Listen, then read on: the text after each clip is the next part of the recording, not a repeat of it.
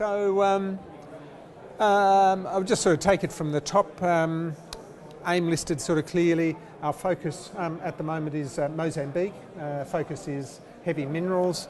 Where we're at is within what is a well-regarded, well-known heavy minerals province. So heavy minerals being rutile, zircon and ilmenite. They're sort of key minerals to produce white pigments and ceramics. So very much essential minerals for everyday life. In fact, probably some of these panels here are coloured with TiO2 pigments. In terms of, we also have a large strategic shareholding in Electo Minerals, which has got a very interesting suite of exploration properties in Mali, Ethiopia and Mauritania. I really like the projects they've got. And we're working on developing a solid pipeline of new projects. So there's a lot of stuff happening at the moment, and we hope that we'll be able to share that with shareholders as developments arise. And finally, we've got a really good, strong, solid team of executives and board members. Really, I think, an exceptional group of people, and I'll go through that with you in a moment. This just outlines the geographical spread of the projects. These are all the ones that are owned by Electo, and our project down here in Mozambique on the east coast of East Africa. Interesting thing is, I might just briefly say, this coastline here is very heavily endowed with world-class heavy mineral deposits. One of the prime places in the world to be exploring for heavy minerals. 17.8% interest in Electo. Savannah. Yeah. That can go up to just over 20% if we convert a convertible note and those shares are issued. So depending upon the time of the day, it's between 17 and 20%. The PR people insist that I talk about myself. I'm a shy, retiring Australian, so I feel very uncomfortable with that, but I will. I've had a long background in mineral resources industry and have established at least 2 major Australian ASX-listed companies, and effectively used the same modus operandi for all of these companies. Started off always with a small company. In the case of Savage Resources, it was one of the smallest floats of 1987 before the crash.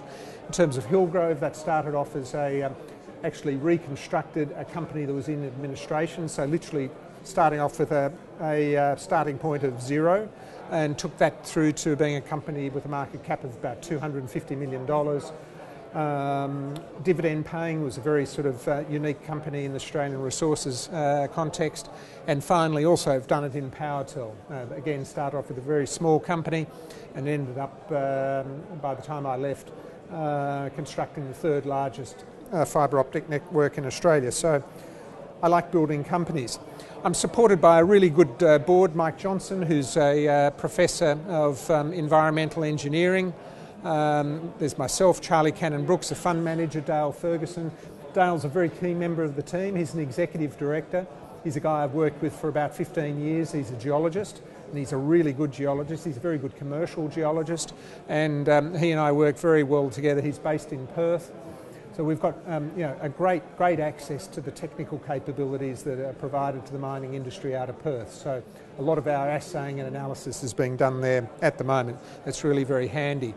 Also have a small executive team, guys who report to me. Paul O'Donoghue, he's our country manager in Mozambique. He was sort of thrown in as part of the package of tenements we bought there. I've been just delighted with his capability, and he's a very trustworthy individual and a safe pair of hands, and really leverages my activity. Dr. Jurere is one of the world's experts in the genesis of base metal deposits. He's sort of helping us with our base metal charge. So I hope to be able to report to you about some initiatives along those lines in the future. And finally, Michael McGarty, our CFO. Really very hard-working individual based in Manchester. We have a very low overhead operation. We don't have a corporate office here in London, although I do use a desk in Arlington's office. So that's who we are. Just the key data. Our share price has moved around a little bit. When we put this together, it was about just over 6 pence.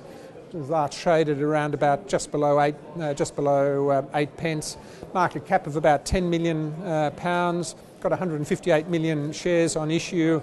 We're actually in pretty good shape financially, and we've raised around about £1.5 to £2.5 million over the last 9 months or so. And I'm very intent on ensuring that we are fully funded, at least 1 year in advance. Now, most recent capital raising was done at 7.5 pence. We're fully funded in terms of our existing activities well through towards the end of the year, if not into the new year. We also have a number of warrants and options on issue, quite a few of them, but they've all got very high exercise prices. So if you're shareholders, I think I'm a shareholder as well, I would very much welcome the exercise of those options, because it means the share price will be 12 or 13 pence. Just in terms of our shareholder makeup, I got mine because I put real money into the company. I put £500,000 into the company last year as part of the recapitalisation process. Praetorian Resources is a fund manager. Fisk is private client broker. City Financial is a fund manager, and Australian Abrasives and Paul O'Donoghue are the vendors of the tenement in Mozambique. Just quickly run through, we have sort of recast the company, took our original Malian gold assets, vended them into Electo. As you can see, at the end of the day, we'll have about 170 million shares in Electo and a 20% shareholding. I like what they've got, and I'd like to think that that portfolio holding will be worth a whole lot more than £2 million in the near future. Just focusing in on our project, it's in Mozambique. It's all about heavy mineral sands. Heavy mineral sands are ilmenite, rutile, zircon, and as I said, that's a key industrial mineral that is almost ubiquitous in our daily life. It's a key constituent in what they call architectural coatings, but what you and I know of as paint commonly, plastics and paper. And consumption of it very much revolves around rates of economic growth sort of globally. There's been a lot of demand that has come out of China. As the US comes out of its recession, I think that will be a major sort of fillip to the consumption of heavy mineral sands. And I believe that, and I suppose this goes down to the whole strategy of our concept here. What we're trying to do is sort of grab large resources at the bottom of the commodity cycle, and provides us great optionality in terms of sort of value growth as the commodity price goes up. Again, this sort of just basically outlines the sort of the key end uses for titanium dioxide-based pigments and zircons. This is sort of a slide which sort of illustrates the fact that leading industry commentator TZ Minerals, which is probably the world's leading consultancy in mineral sands, believes that there's a coming shortfall of production of mineral sands, and I think we're sort of very well sort of placed to provide some production in that mooted shortfall that will be rising over coming years. So it's sort of a good supply-demand context for what we're doing. Zeroing in on Mozambique. Why Mozambique? Well, it's a pretty big country, lots of opportunity here in terms of mineral sands. It's the fourth largest producer of TiO2 feedstocks in the world. Kenmare is actually, funnily enough, one of the only producers of heavy mineral sands in Mozambique. It's a 3,000 kilometre long coastline. It's enormously well endowed with heavy minerals, and really we're the only active sort of junior player in the country at the moment, and I think it really is provides us. Clearly we're not the first people there, but we really have a first mover advantage in terms of what we're actually undertaking in terms of real exploration activity in the country at the moment. It's a big country, but the good news is we're close to the port of Inhambane. There's very good infrastructure near us. And in my experience of the country over the last 12 months or so, it's a refreshingly easier place to operate in than places like Australia or Brazil, where I've done a lot of work recently. This is just some shots of some of our exploration that we did last year in terms of drilling. This is one of the local townships, so this is not tiger country. There's good national highways that run through the area, good telecommunications, there are power lines, etc. We bought the project relatively modestly. It cost us 400,000 Aussie dollars worth of shares in Savannah. There's some milestone payments which are payable as well, and again, I'd be very happy to pay those milestone payments if we can sort of frame up some resources along those lines. Zeroing in on the deposit itself, and why did we actually invest here? And I think one of the major reasons is that Rio Tinto has discovered a very large heavy mineral sands deposit here.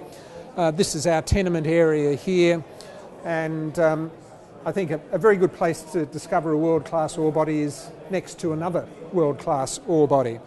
And the overall theme is, and the way I've made a lot of money for my shareholders in the past, is securing projects with sort of considerable sort of potential, albeit early stage.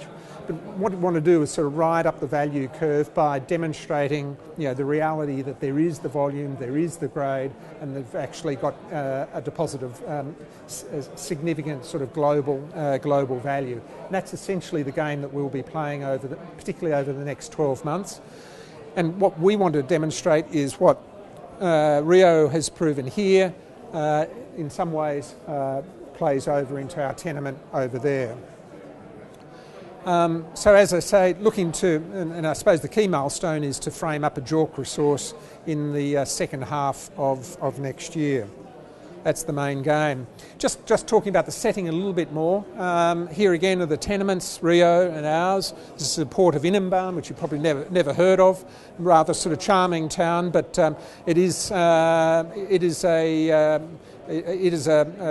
shallow water port, quite well protected. It's only about 30 kilometres away from our tenements, so it provides a natural outlet to export markets for us, and this is actually the wharf at Inhambane at the moment. And again, 5 minutes, okay. Again, just sort of illustrates the fact that this, in heavy mineral sands terms, this is a relatively low-cost infrastructure setting. Very, very important. I've got 5 minutes to go. What I'd just really like to highlight is the fact that we did a exploration program here last year, and a month or so ago we reported the first series of results that came through. The important point is to see that we've got intersections and grades which are suggestive both of the grade of the resource is a similar tenor to Rio's resource next door. We've got grades between I think 2% and about 3.5% heavy minerals, and we've got intersections up to about 30 metres of depth. The important thing is a lot of the mineralisation we've uncovered is actually occurs from surface, so it's literally from 0 metres down to 30 metres. Very, very sort of low stripping ratios. We're now going in with a much more extensive drilling program starting up in May. And we'll start sort of zeroing in on some of these sort of prime areas here as probably as a multi-campaign drilling program over the balance of this calendar year to frame up that resource. That's just a little bit of sort of the drilling that's been going on, and that's sort of really largely the story outside of the investment in Electo. Good ground, lots of potential. The geology of this part of sub-Saharan Africa, I think, is very good, very prospective. I'll just sort of flick through here.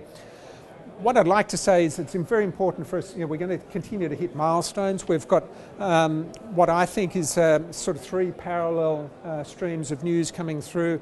Clearly on our mineral sands is one. New project pipeline, and I hope to have some announcements out on that in coming weeks, and of course Electo as well with its exploration as well. So in terms of a junior explorer, it's absolutely important to keep everyone's interest up, and I'd like to be getting news out on a very sort of regular basis.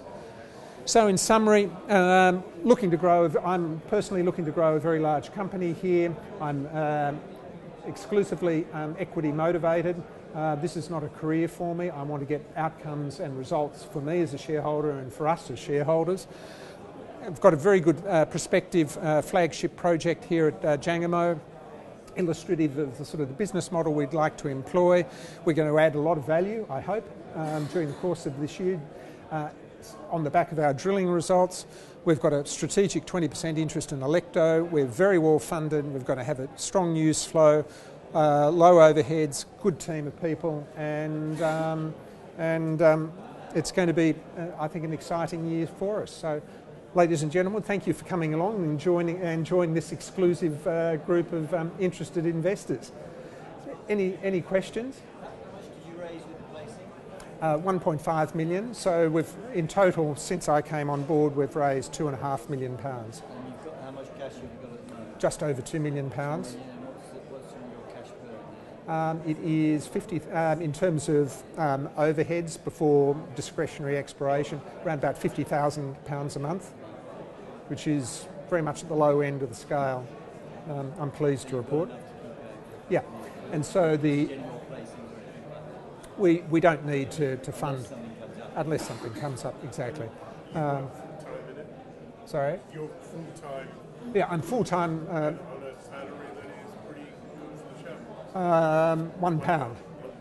Yeah. Can I ask, what you've done it and made money before, obviously, which is fantastic. You're over 50. Yeah. What motivates you to do it now?